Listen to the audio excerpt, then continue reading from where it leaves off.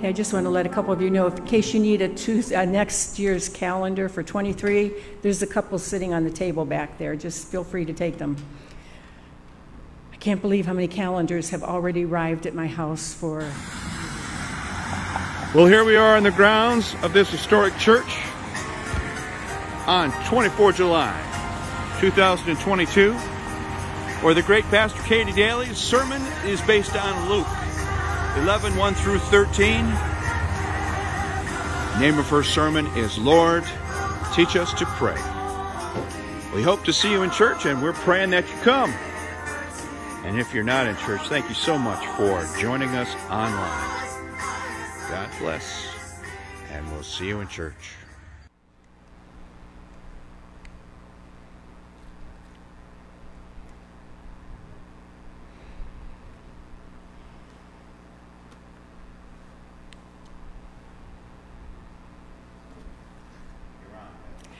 Good morning and welcome to our summertime worship, and boy, is it feeling like summertime in this building. Whoa. I think the devil is saying, hey, how about sending the weather back down to me again? We've had enough of this heat wave. So on this 17th Sunday in ordinary time, we gather today, and our gospel reading for the day is a much-known prayer by so many of us. We say it and never think of the words as we say it. So good morning. Welcome to First United Church of Christ in Richmond. We are a church that is a come-as-you-are church. Whatever you are, whoever you may be, whether you are a committed Christian or somebody just kind of learning the ropes, you are welcome here. And we believe that God is still speaking. And for some who have just wandered in today, I think maybe God was just speaking to your heart that said, hey, it's maybe time to drop in at church. So welcome as we begin our worship. And remember, it matters not where your faith journey has been or if it's not been at all. You are definitely welcome here at First United Church of Christ in Richmond. So as we gather, let us begin with a story, just a quick story. A pastor's car broke down in a remote area. There were no buildings around except for a small tavern. The preacher went into the bar to call for road service, and to his surprise, he found his old friend Hank. Hank was shabbily dressed and sitting at the bar. And he said, Hank, what happened to you? And Hank described all his problems and bad investments and asked for the pastor's advice. The pastor said, go home, open the Bible to a page at random, and put your finger on the page. I'm sure God will give you the answer. When the pastor returned the next year, he saw Hank, and wow, he was much better dressed and apparently doing very well. So he said to him, did my advice work? And Hank answered, it sure did. I opened my Bible just like you said, put my finger down on the page, and there was the answer. Chapter 11. So now for our ringing of the bell and our lighting of the candle. And for those of you at home, I hope you have a candle in your worship space. As we light the candle, to be reminded that Christ is the light of the world, and we are Christ's light in the world. And now for our music moment, I'm going to invite Price to come forward.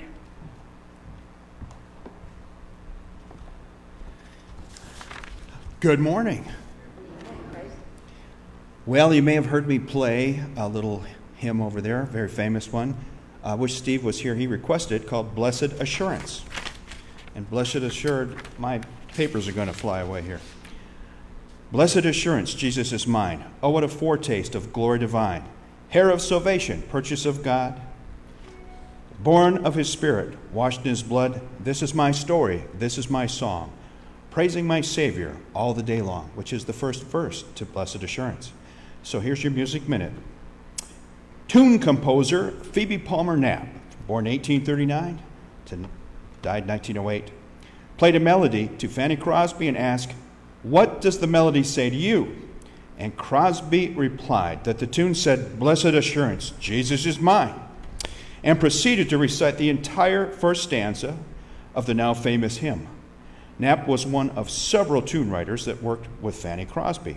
It was not unusual for one of her texts to be inspired by a pre-existing tune. Knapp was one of the composers of more than 500 gospel hymns and tunes. So that's who the composer was. How about Fanny Crosby? It's very interesting. 1820 to 1915, she was blind at the age of 6 weeks, was a lifelong Methodist who began composing hymns at age 6. She became a student of the New York Institute of the Blind at age 15 and joined the faculty of the Institute at 22, teaching rhetoric and history. In 1885, Crosby married someone, if I can say his name, Alexander Van Alstyne, also a student at the Institute and later a member of the faculty. He was a fine musician and, like Fanny, a lover of literature. Okay, an author of more than 8,000 gospel hymn texts, she drew her inspiration from her own faith. Crosby published under several names. Her hymn texts were staples of the music of the most prominent gospel songs of her day. And there's your music minute. Thank you. Are we going to sing it? I want them to stay. I not want to sing it. Okay. I think Price was going at a pace faster than I even talk when I'm excited. So for our call to worship, and it's based on Psalm 85. Just so those of you who are following the Psalms for the summer, if you're reading a Psalm of day, we're not up to 85 yet. Show us your steadfast love, O Lord, and grant us your salvation. Together, the Lord.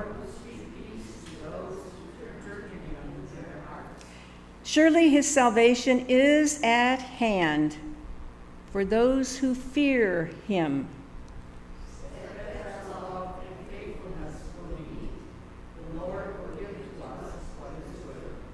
And please stand if you're able for Shine, Jesus, Shine.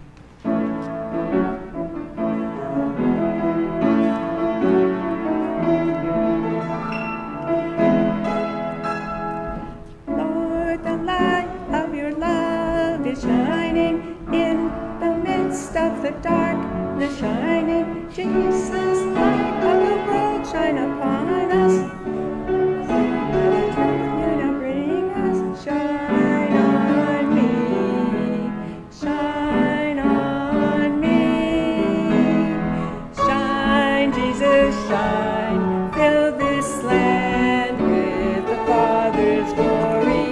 Blaze, Spirit, blaze, set our hearts on fire. River flow, flood the nations with grace and mercy. Send forth your word, Lord, and let there be light. Lord, I come to your awesome presence. Your radiance by the blood, I might enter your brightness. Search me, try me, consume all my darkness. Shine on me, shine on me. Shine, Jesus, shine, fill this land with the Father's glory. Blaze, Spirit, blaze,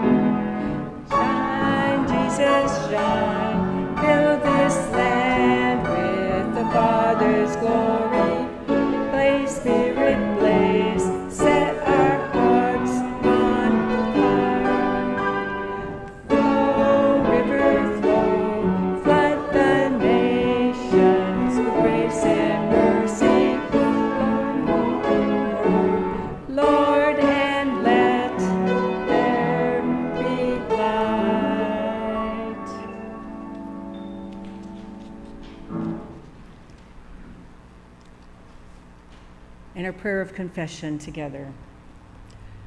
Lord God, so often we declare that you are not our God. Through our selfish thoughts, our empty prayers, and our destructive habits, we declare that we are in fact in charge. Forgive us when we try to be you instead of trying to be your disciples. Restore us to your ways and lead us in the path of everlasting life. We pray in the name of Jesus Christ. Amen. And our assurance of pardon is from the book of Romans, Paul's book to the Roman community.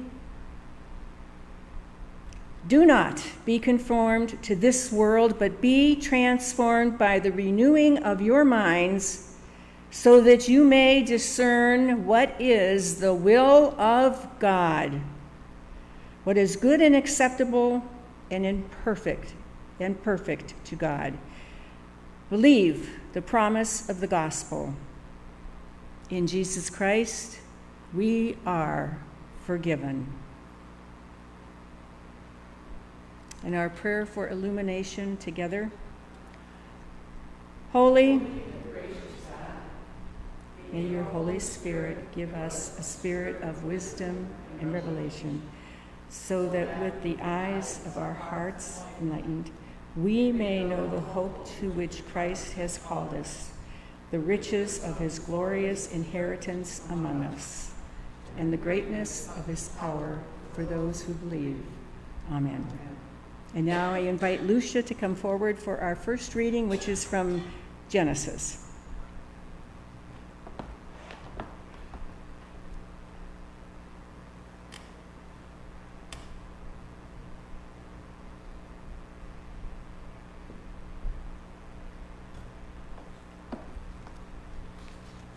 Good morning. This is Genesis 18, verse 18, chapters 20 through 32.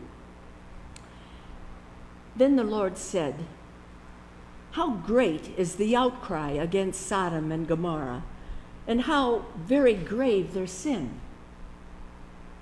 I must go down and see whether they have done altogether according to the outcry that has come to me, and if not, I will know."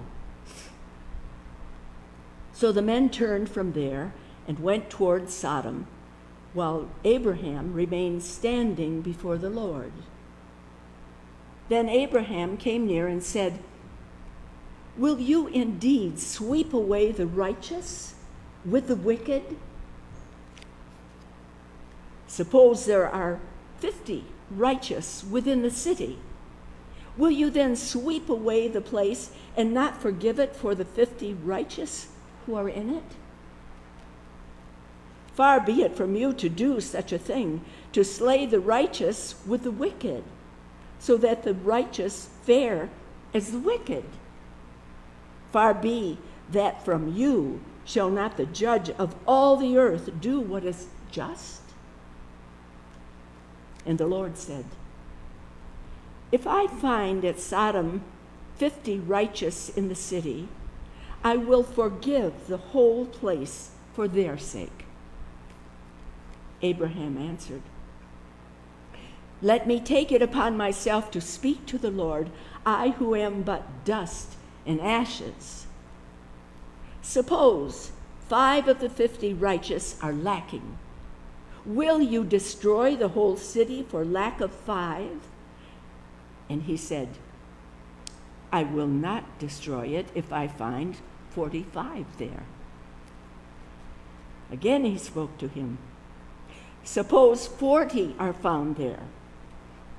He answered, "For the sake of 40, I will not do it." Then he said, "Oh, do not let the Lord be angry if I speak. Suppose 30 are found there." He answered, "I will not do it if I find 30 there." He said, "Let me take it upon myself to speak to the Lord. Suppose 20 are found there." And he answered, for the sake of 20, I will not destroy it. Then he said, oh, do not let the Lord be angry if I speak just once more. Suppose 10 are found there.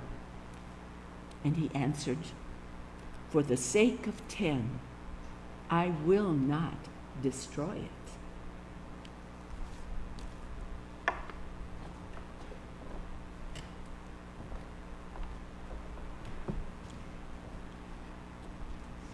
Great, Lucian. So good to see her again, as she hasn't been able to get here as often as before. And now we will have responsorial psalm that is done by Christine Hensch, and then following it, we will have the same song, but we will play it on a YouTube video so that you can actually hear it, because we all know what you hear in song stays long. I know everybody learned A, B, C, D, E, F, so that's why we're doing it.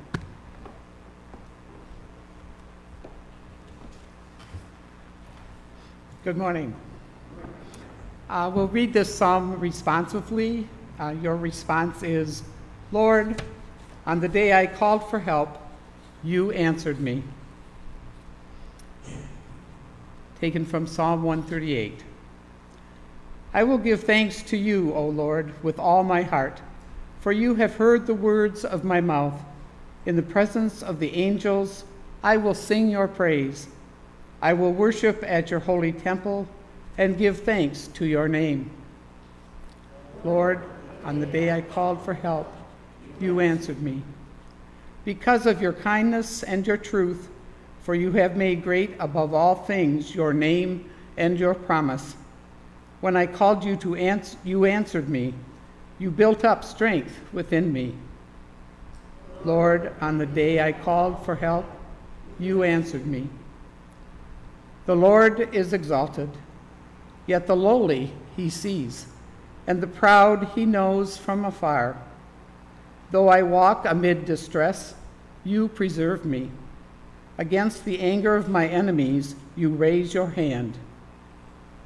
Lord, on the day I called for help, you answered me. Your right hand saves me. The Lord will complete what he has done for me. Your kindness, O Lord, endures forever. Forsake not the work of your hands.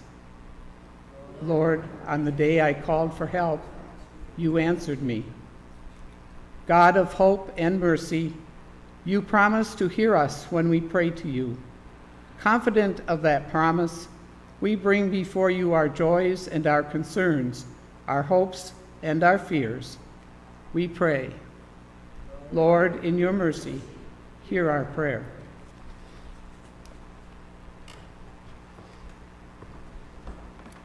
And I don't know if we need that other microphone in order to hear the song. You have it. Okay, go for it.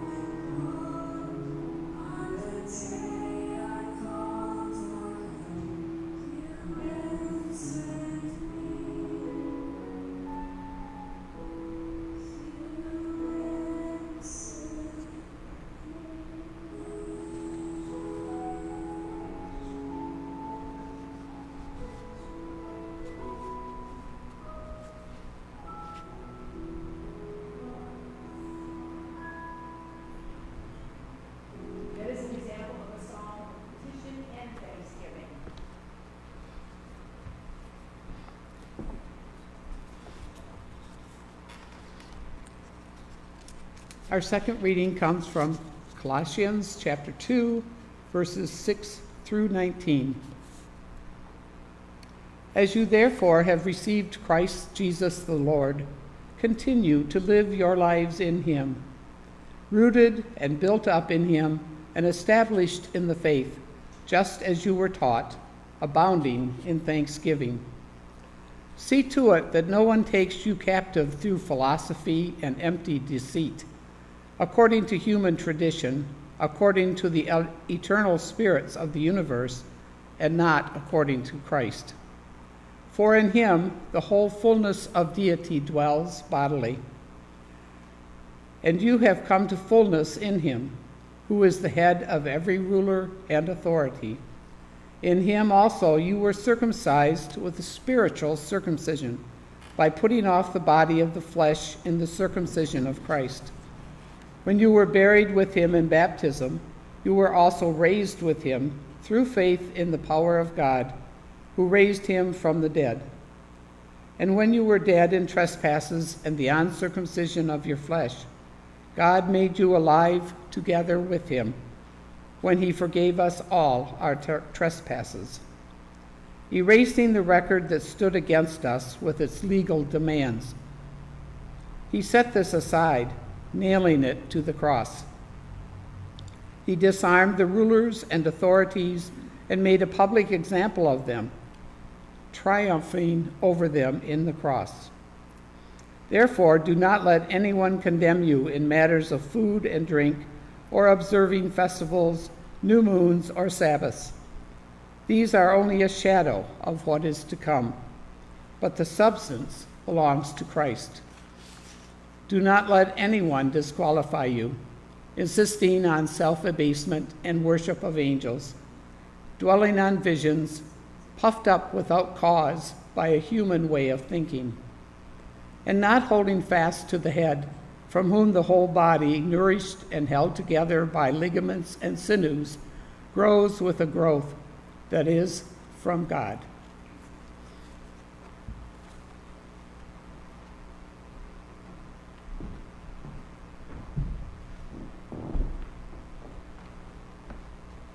Somehow the PowerPoint got lost, but that's okay, we have time now.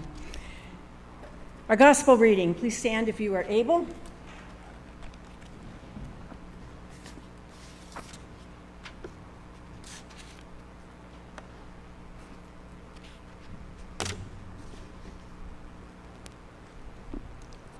A reading from the Holy Gospel according to Luke.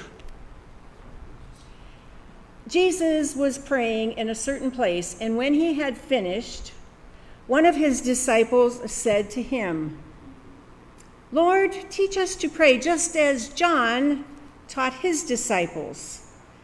And he said to them, "When you pray, say, 'Father, hallowed be your name. Your kingdom come. Give us each day our daily bread, and forgive us our sins, for we ourselves forgive everyone in debt to us. And do not subject us to the final test.'" And he said to them, "Suppose you or one of you has a friend to whom he goes at midnight and says, 'Friend, lend me 3 loaves of bread, for a friend of mine has arrived at my house from a journey, and I have nothing to offer him.' And he says in reply from within, 'Do not bother me. The door has already been locked, and my children and I have already gone to bed. I cannot get up to give you anything.' I tell you, if he does not get up to give the visitor the loaves because of their friendship, he will get up to give him whatever he needs because of his persistence. And I tell you, ask, and you will receive. Seek, and you will find. Knock, the door will be opened to you. For everyone who asks receives, and the one who seeks finds, and to the one who knocks, the door will be opened. What father among you would ask a hand of his son to be given to a snake or for a fish? Or hand him a scorpion when he asks for an egg? If then you who are wicked know how to give good gifts to your children, how much more will the Father in heaven give the Holy Spirit to those who ask him? This is the gospel of our Lord. Praise to you, Lord Jesus Christ. Be seated.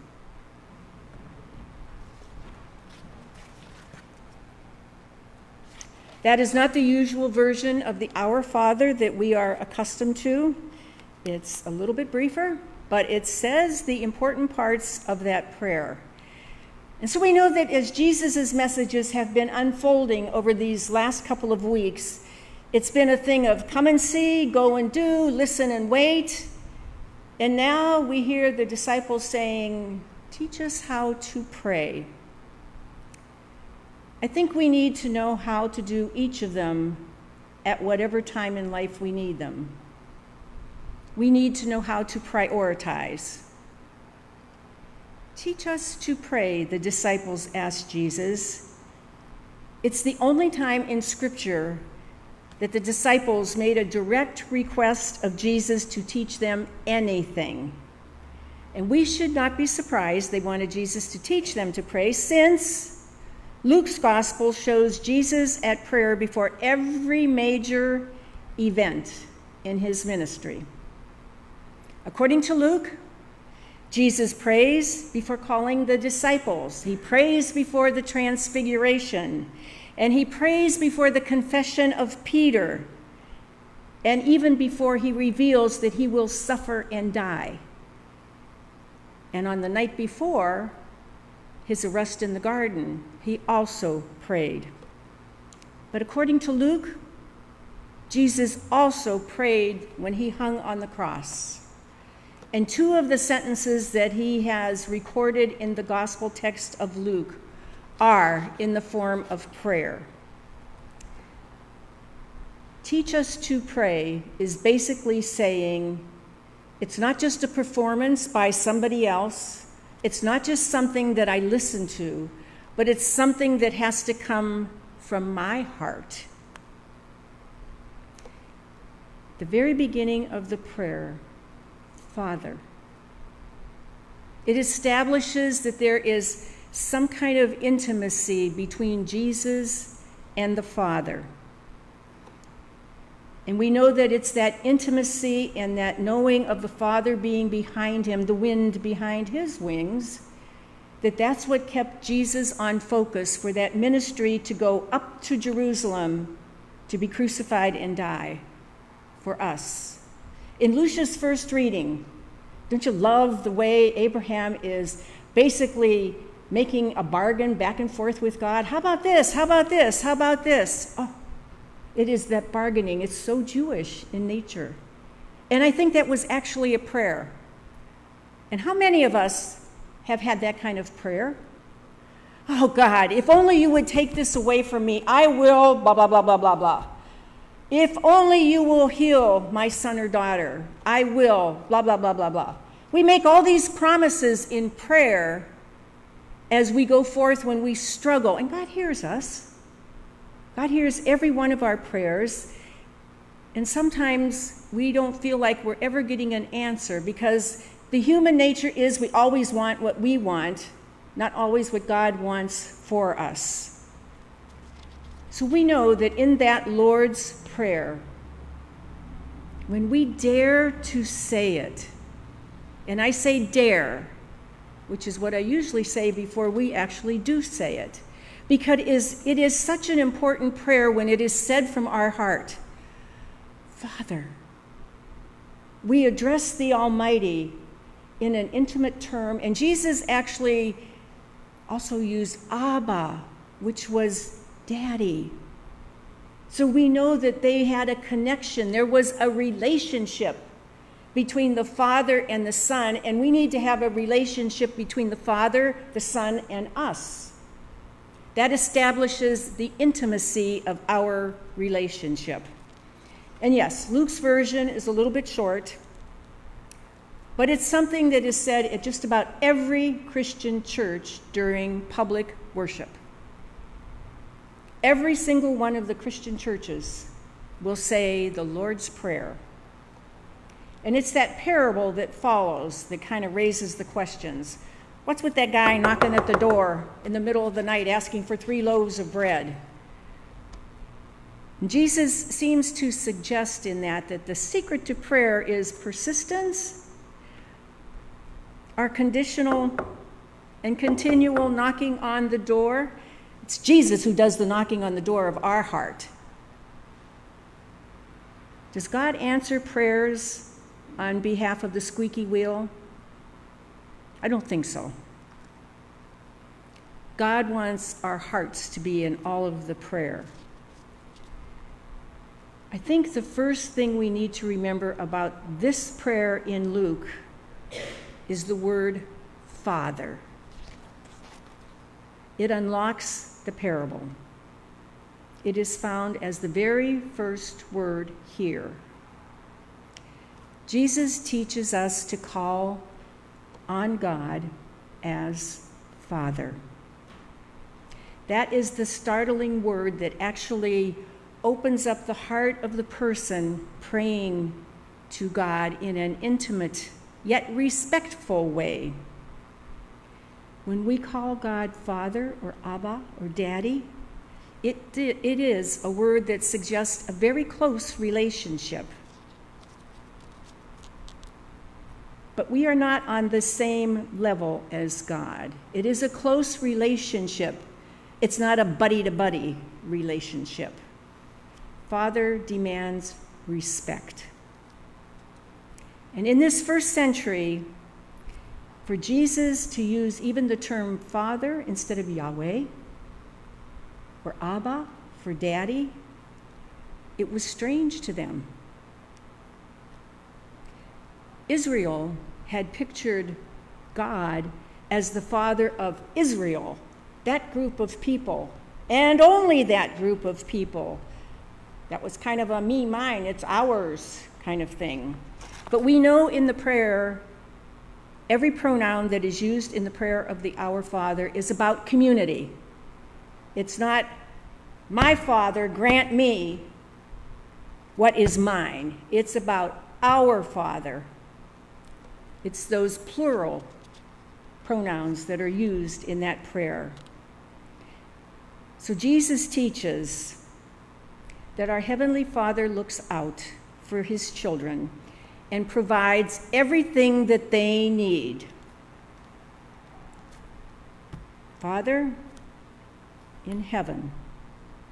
What is this heaven thing? That's where the kingdom of God is. And give us this day. Do you think they're asking for a loaf of bread? No. They're saying, this day, Father, I need you. I need you within my heart. That's the provision that I need for this day. I need to feel the closeness. I need to feel the intimacy. I need to connect with you. That's our daily bread. It's not just bread on the table. As a child, you learned, yes, bread on the table. We're going to get enough bread for the day, the manna in the desert. No, it's about, I need enough of you, God, within me to make me a better person. So in this prayer, we're asking God to provide everything that we need. Everything that we need. Not our wants, but everything that we need. And so the children of the Father, they don't have to pound on the door to get the Father's attention. All they need to do is whisper, Father. But the second great truth that's in that prayer is that pronoun, our. You are a child of God. Jesus taught us that. But you are not an only child, any more than the Israelites were the only children of God. Notice that this prayer assumes a community at prayer. And thus, it's all of us in relationship to one another. Jesus did not say, "My Father, give me my daily bread." Always the plural, our, we, us. So to pray as Jesus taught is to recognize that we are placed in a community where we relate to God. If God is our Father, then we must recognize that we share the family of faith with many, many, many brothers and sisters who call on him also. And so our praying is not the selfish wish list of a spoiled child who wants the parent to dote on him or her and to serve the child's every whim. No, it's not that at all. And it's not like Janis Joplin, who sang back in, I don't know, maybe somebody else out there probably knows, I think the 70s.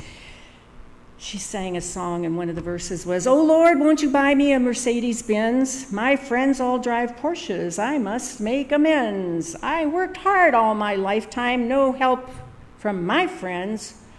Oh Lord, won't you buy me a Mercedes-Benz?" Well, technically that might be a prayer, but it certainly is not a good one. Her song, which always was meant to be taken more as a parody than a prayer, reveals the self-centeredness to which prayer can go when it is removed from the context of the community. We become very selfish. It's about me and mine. Jesus taught us that prayer is an act of adoration, of submission, of trust, and an act of worship. And in all of these dimensions, prayer is offered to God with the knowledge that I am connected. I am connected to God through the life and faith and actions of my local church community, as it teaches and practices and gathers week after week to pray together. As a group of people, we are sinners anonymous who gather on Sunday morning. No one of us is without sin. So we praise as we say that prayer, and we have purpose, and we seek protection that is both physical and spiritual as we pray that prayer. And the people said, Amen.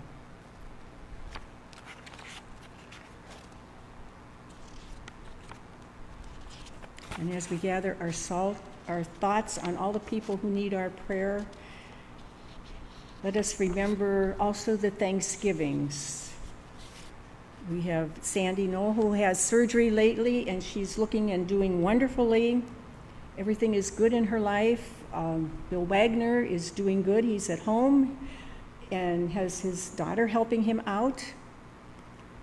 And Lucia is back with us today. Thank you, God. And as we gather our prayers,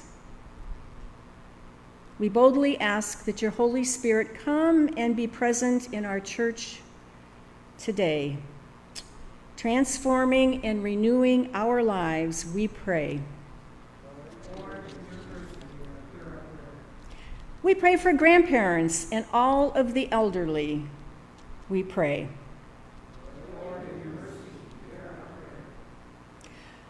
We pray that we might be Christ's hands and eyes and ears to one another this week, seeking the world through your Son's eyes. We pray. And let us look for opportunities this week to heal, to affirm, to guide, to teach, and to love. We pray. We pray for our nation and our world. We pray that your Spirit will transform our world so that nations at war can become nations at peace. We pray. We pray for those who are hungry, that they may eat their fill, that those who are afraid may be comforted and confident, we pray.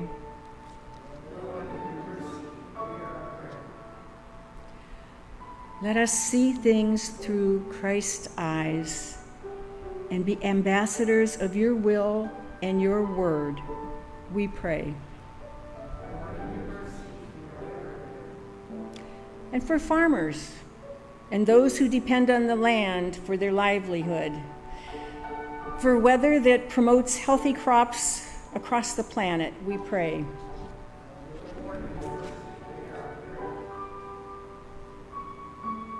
Gracious God, like our ancestors in faith, we lift our hearts and voices to you in prayer, and we call upon your mercy and compassion, remembering that you love and care for us. We pray in the name of your beloved Son, Jesus, who told us to ask, seek, knock with persistence. And together we dare to pray.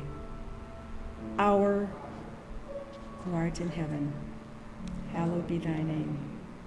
Thy kingdom come, thy will be done, on earth as it is in heaven. Give us this day our daily bread, and forgive us our debts as we forgive our debtors. And lead us not into temptation, but deliver us from evil. For thine is the kingdom, and the power, and the glory forever. Amen. At this time, I just want to offer thanksgiving for all of those who support the church and our mission activities. And thank you, too, for those who have been bringing in school supplies. We've got a basket full already, and they will be distributed to the children of the Richmond school system. So remembering that all that we have and all that we are, our treasure, our prayers, and the fullness of our lives is a gift from God, entrusted to our care for only a season. Thank you, Lord, for all that you do through our in-person and online community of faith. Our prayer of dedication. For your glory, we bring our gifts to you today. May they be transformed into ministry and mission for the world. We also bring before you the gifts of our lives. May our actions this week, we pray in the name of Jesus Christ. Amen. Friends, the good news of the gospel is clear. God has saved us for a new life. Let us go forth in the knowledge of God's saving love, that we might offer our lives as a continual thank offering, responding to what God has done for us. And please stand for the summons.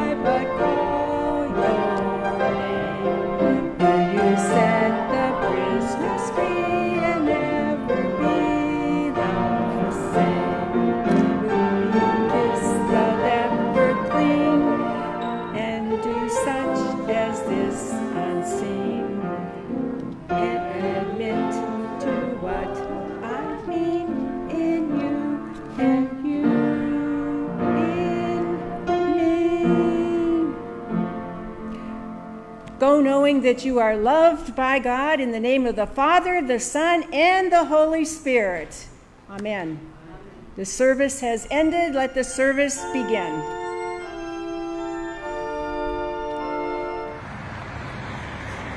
Thank you for tuning in, everyone, on this glorious Father's Day in 2022. This church has been here a long time. Let's keep it going.